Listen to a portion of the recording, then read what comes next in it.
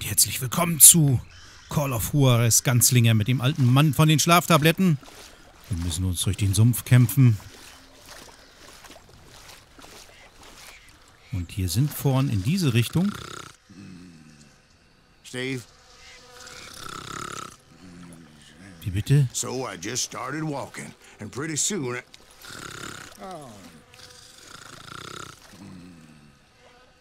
Der schnarcht. Jetzt wach? Na gut.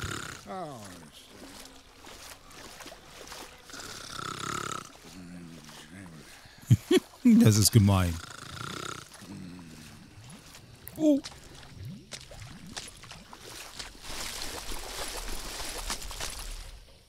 Steve? Steve? Huh? Oh, no, I'm listening. Indians surrounded me from all sides. Was, Indianer?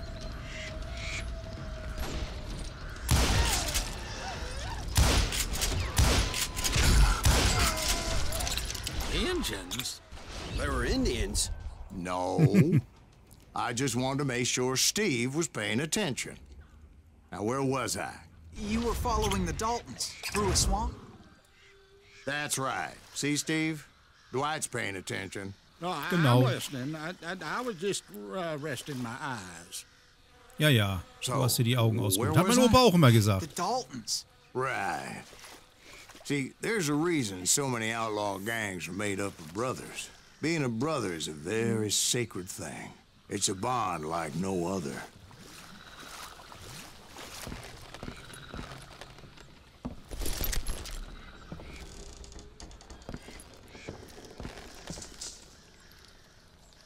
Da geht's weiter. Wie man sieht.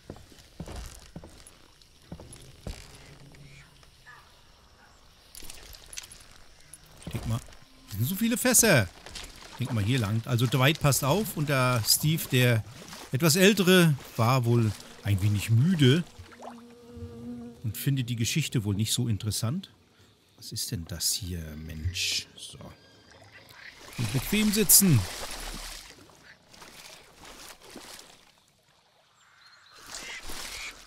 Psst, ich hab da was gehört. Bounty hunters! Stop that, Sumpf! So did you ever find the damn Daltons? Not yet. But I did find a few of their cousins. Kansans breed like Ja, rabbits. keine Chance. Ich habe nichts mehr gesehen. Das kommt dann immer ein bisschen überraschend. Bounty Für hunters! mich. Stop that, Sumpf!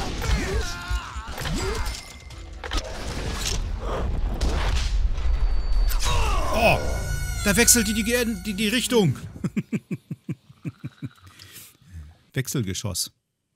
Also die zu drückenden Tasten sind nicht immer gleich. So Jetzt did was you ab. ever find the damn Daltons?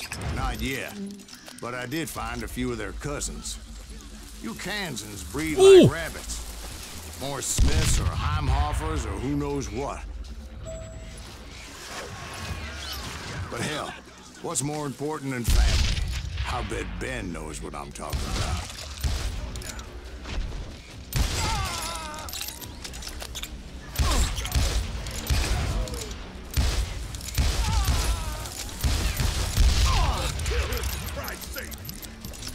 Jetzt reicht's.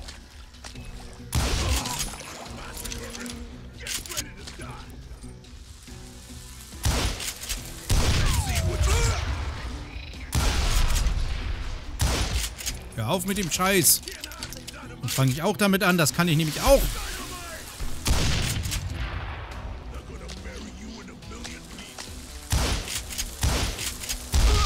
Aber man sieht das immer so schlecht.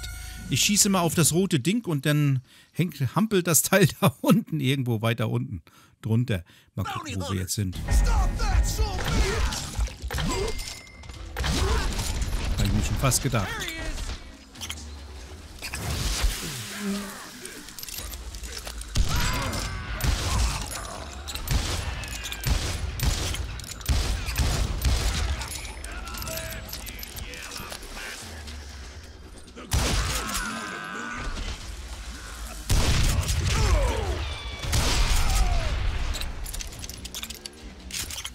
Ist er weg?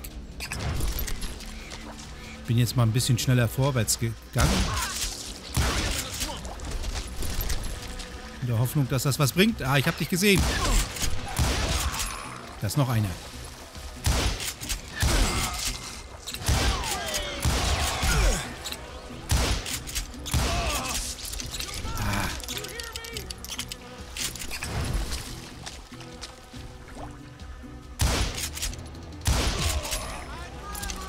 Kopfschuss durch den Stein. Da war. Also genau über Kimme und Korn muss man hier schon zielen. Nicht müsste, sondern muss. Oh.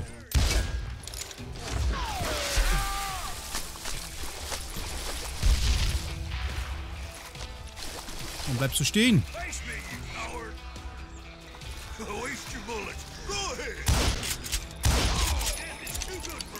Oh, das hat funktioniert. Da ist noch einer.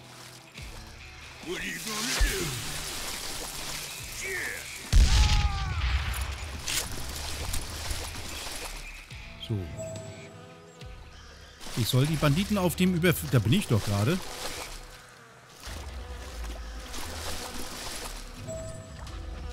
Ich fähre den Sumpf.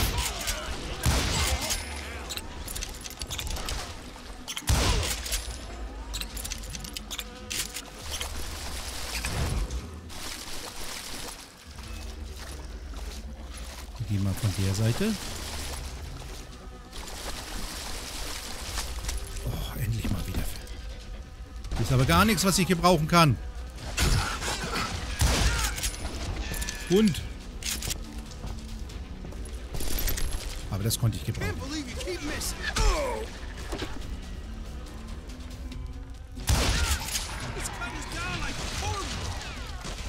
So ein bisschen rauslehnen fehlt hier. Dann wäre es perfekt.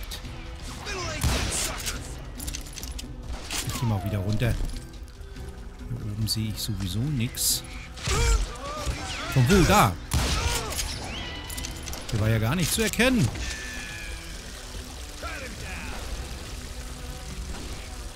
Da hinten.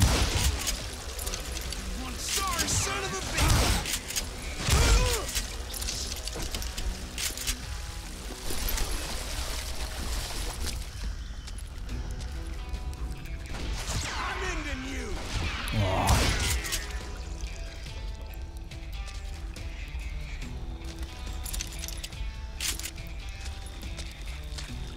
Okay.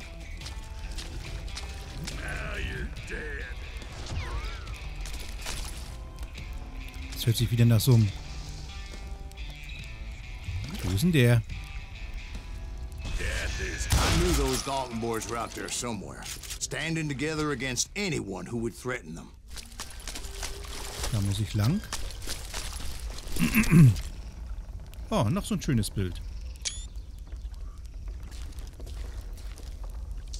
Jetzt sich selbst beerdigt.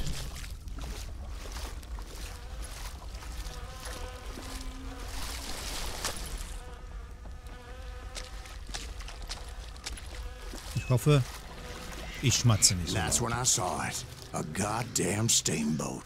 A steamboat Ein in a Dampfschiff? swamp? Yeah, Steve, but this wasn't much more than a wreck, really. But how'd a damn steamboat end up in the swamps? Guess it floated off during the flood of '89. Now, was it a stern wheeler or a side wheeler? What? Does that really make a difference, Steve? It was a steamboat with a goddamn army on board.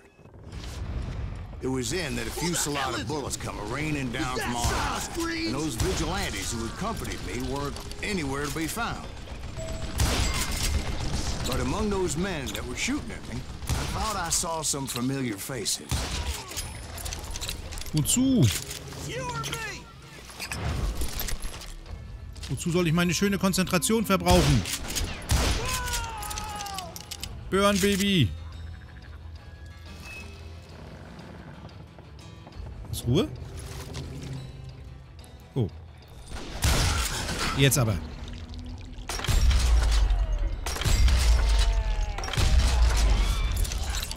Kommt noch einer.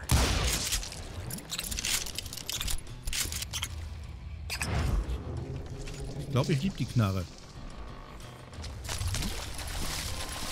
Könnte man glauben.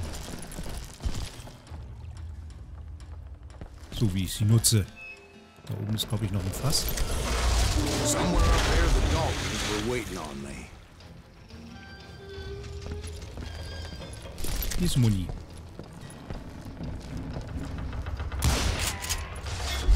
Ich nehme mal die.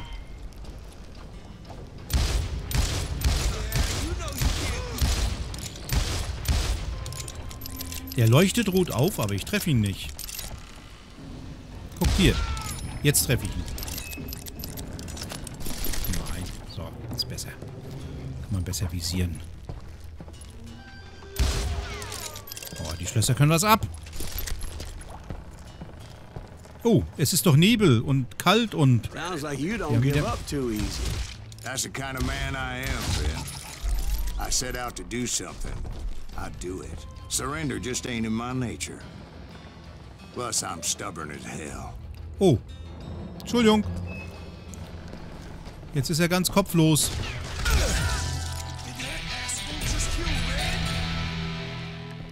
Wollen wir mal gucken, was haben wir denn hier? Verstecken ist zwecklos. Tipps zu Gegnern hinter dir. Entdecke sogar Feinde außerhalb deines Sichtfeldes während der Konzentration zeigt. Aha, gut. In der Luft teilen. Na, machen wir das erstmal. Mal schauen, wie weit ich komme.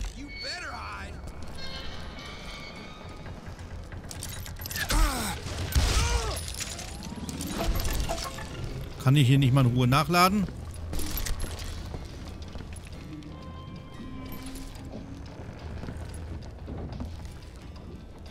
Hier schwimmt das Blut in der Luft. Da geht's zum Maschinenraum.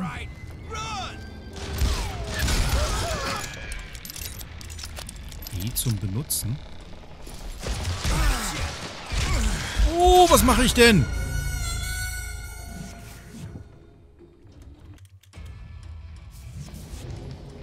Na, wartet ihr Schweine. 3. Also nochmal jucken.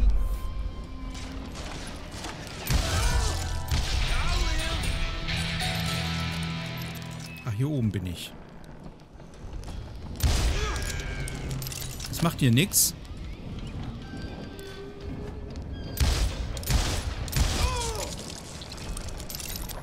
Das macht hier was, ne? Gut. So. War ja nicht so sehr weit weg.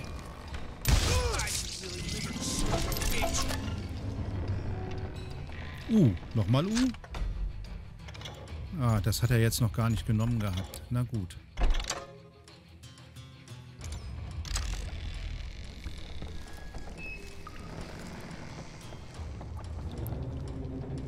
That's right. Run!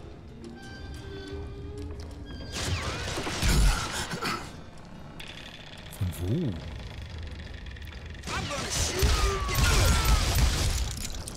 Da ist der Hund. Ist das der einzige hier? Ja.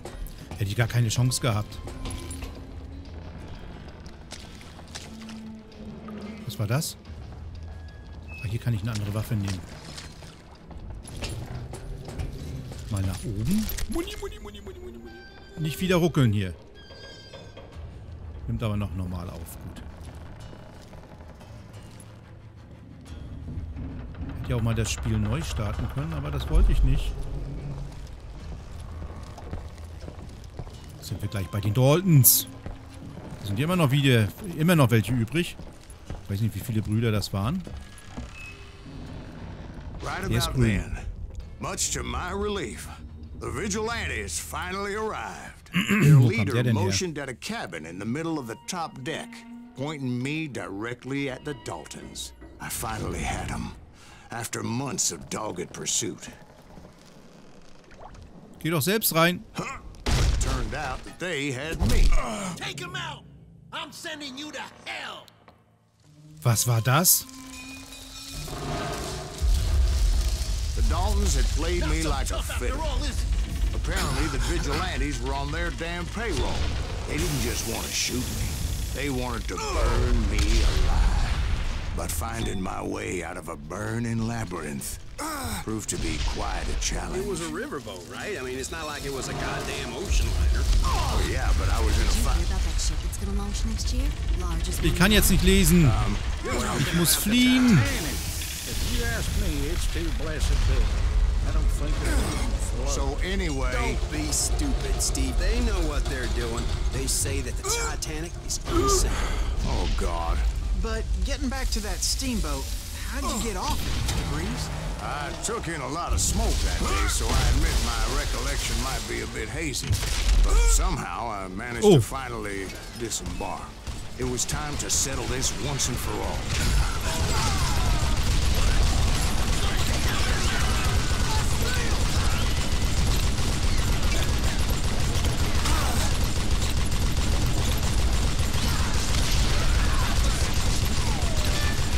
Mach euch alle! Ah, der ist schon tot. Ich weiß bloß nicht, da drüben ist irgendwo noch einer. Da.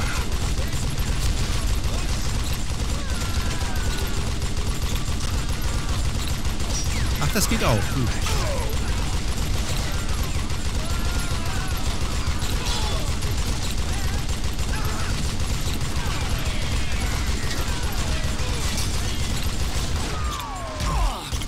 Oh, scheiße.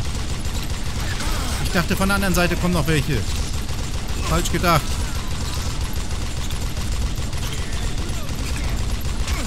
Bob and Grant weren't about to come at me one at a time. They were in this together. Nacheinander. Two brothers side by side, determined Ach to du take me Scheiße. down. Confident that this time the odds were on their side.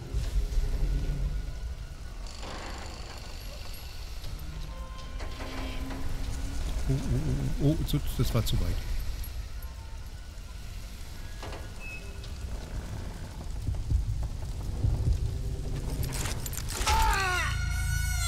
Hä? Habe ich jetzt nicht verstanden. Hat der hintere mich als erstes angegriffen? Okay.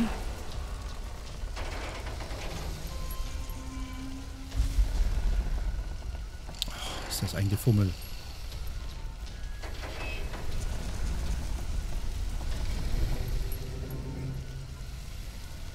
Halt, bleib da drauf! Bleib drauf! They got it wrong. A sad end for those two. If they'd only known that Emmett was still alive despite his wounds.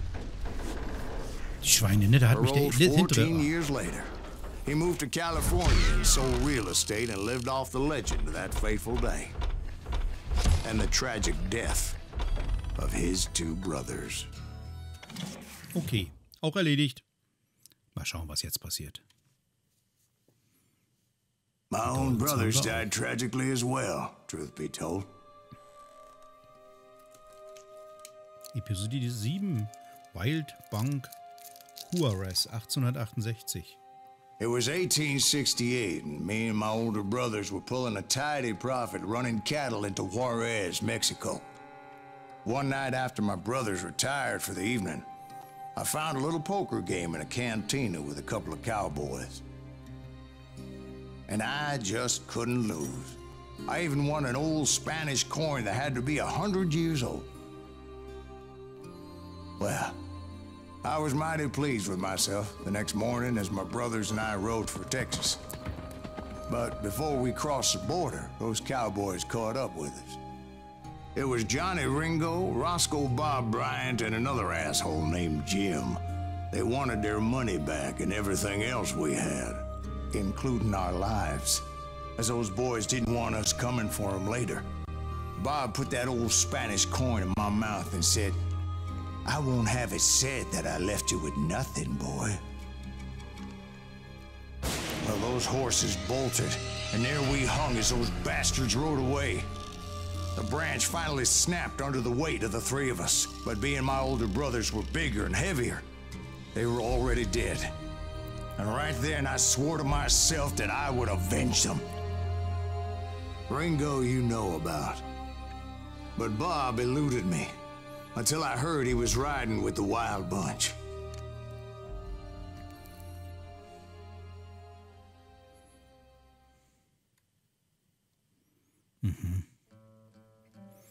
Kein so großer Eisenbahnraub. Geht noch weiter. Aber ich denke mal in der nächsten Folge. Danke fürs Zuschauen. Tschüss.